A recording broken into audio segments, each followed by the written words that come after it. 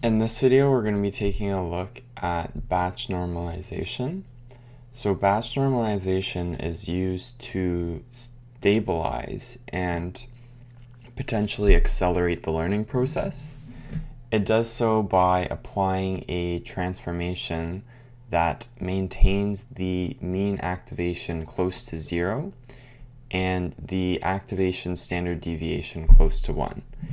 And we're going to get into what that means in a second. So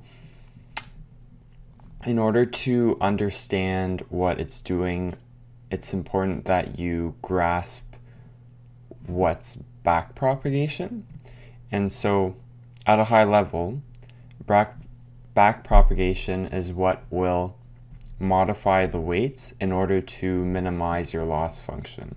And to make this as simple as possible, let's assume that we have a neural network of 2 layers, and each layer contains only a single neuron. And so we have the first layer here, L-1, and then we have the last layer, L.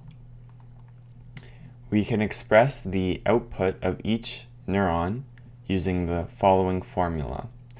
And so recall how the output of a neuron, which we're going to call A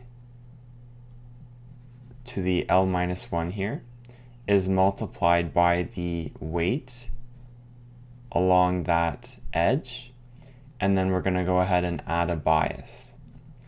And we take all this and then we pass it through sigma meaning a activation function. Sorry about that. Alright, so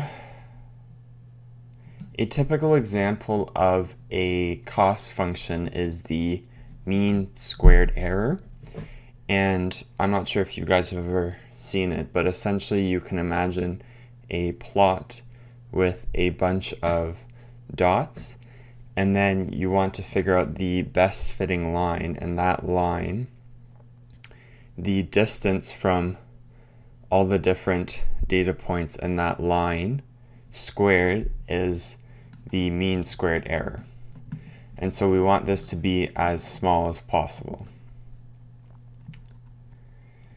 And so essentially our predicted value is going to be the output of the neuron passed through the activation function, and then we compare that to the actual labeled value, right? Because this is supervised learning and we have access to that.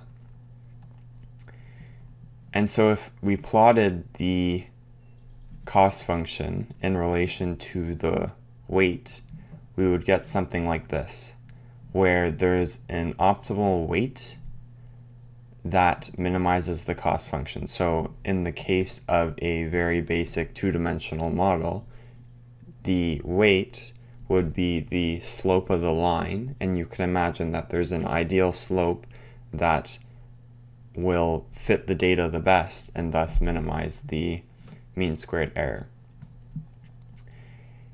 And so in order to figure out the derivative of the cost function with respect to the weights, we use the chain rule in calculus. So it's the partial derivative of z in this case is the output before the activation function with respect to the weight multiplied by the output through the activation function with respect to z, and then the partial derivative of the cost function with respect to the output of the neuron through the activation function.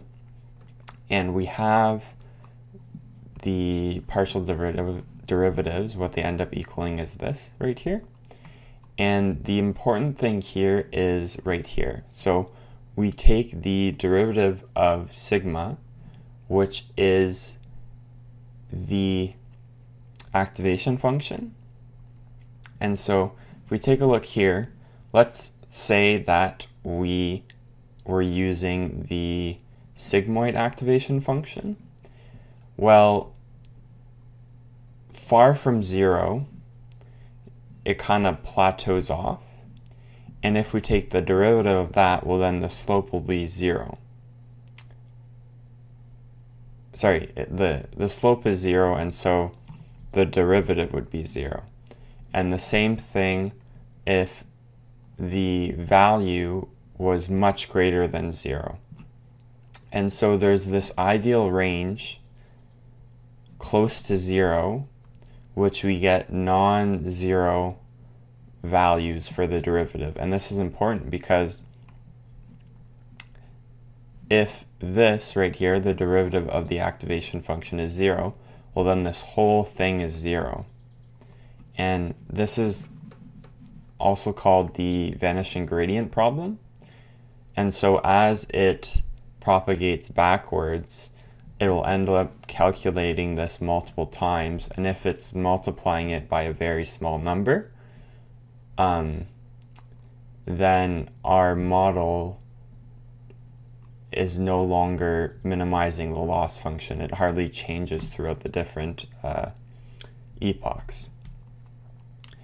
And so what we can do is we can normalize the data. And recall how normalizing means that the mean is 0 and the standard deviation is 1. And so if we do that, it will stay within this band right here, which is close to 0, and it doesn't go any further out than 1.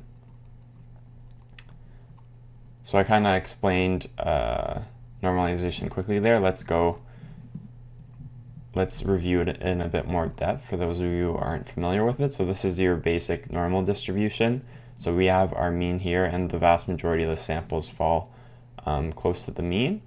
And then the standard deviation is the width, you could say. So how far away you are from the mean.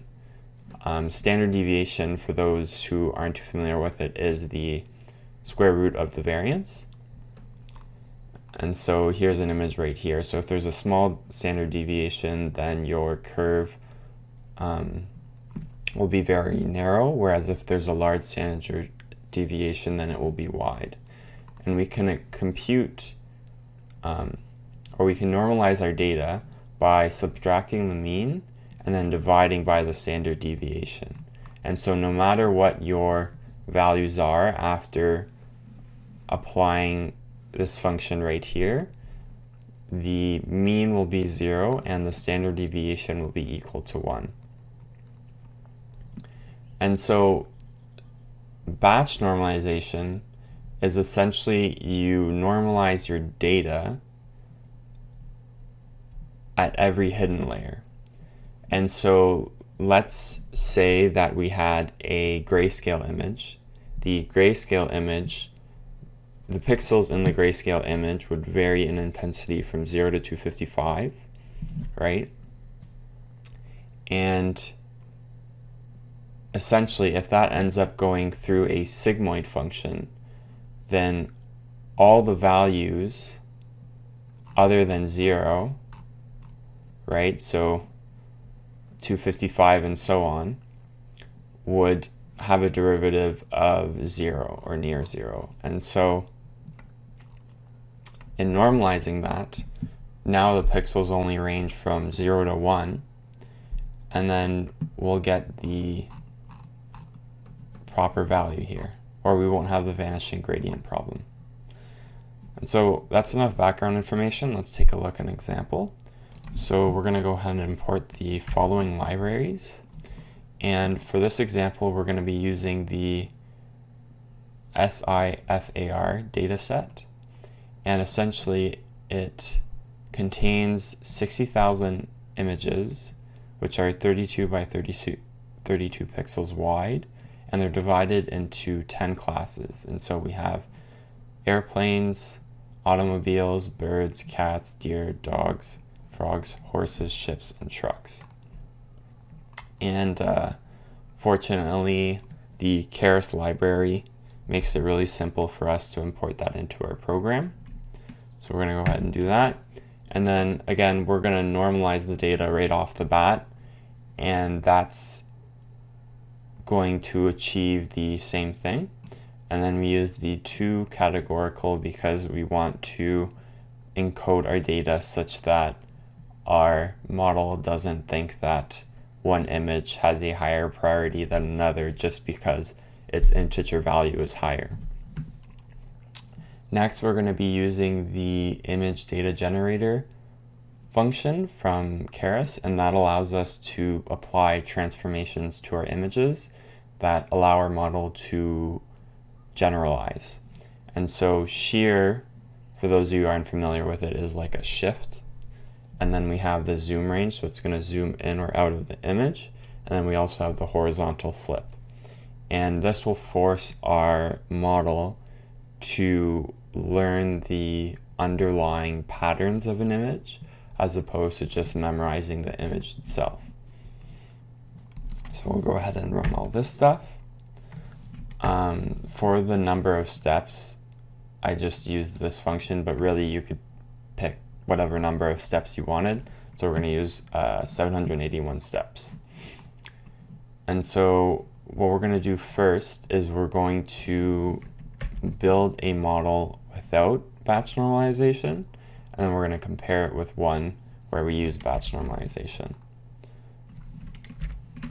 Excuse me. And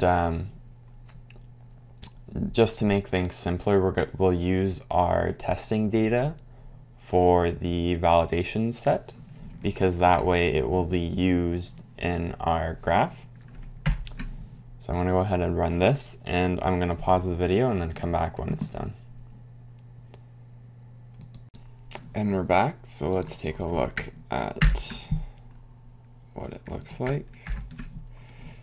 And so we can see here that our validation loss decreased as we trained the model, as well as our training loss. And then if we take a look here, our validation accuracy didn't really change at all throughout the training process. And then the training accuracy was a bit sporadic. And so now let's go ahead and do the same thing, but this time we are going to create we're going to use a batch normalization layer. And again, I'm going to pause the video and then come back when this is done. And we're back. So let's take a look at the validation and training accuracy. So as you can see, the training loss now decreased slightly every single epoch, and the training accuracy more or less the same thing. So every epoch it increased slightly, and as you can see, our validation accuracy now actually changed, whereas before there was no difference whatsoever. In conclusion, batch normalization helps prevent the vanishing gradient problem by normalizing the data such that it ranges from 0 to 1 before it enters the activation function. So thank you for watching. If you have any questions, let me know in the comments.